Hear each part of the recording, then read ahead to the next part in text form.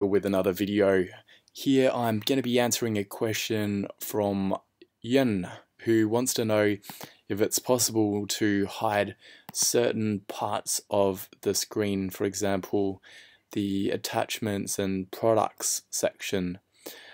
There are some things that you can change. What you can do, you go to organize lead details here, and then you can unselect certain lists that are not relevant, like that, and then ta-da, you don't have attachments anymore. You can also reorder them. Actually do like attachments and emails, so I'm gonna bring them back in, but if I want to move them around, what I can do is use the up and down to move them around. Hope that clarifies things.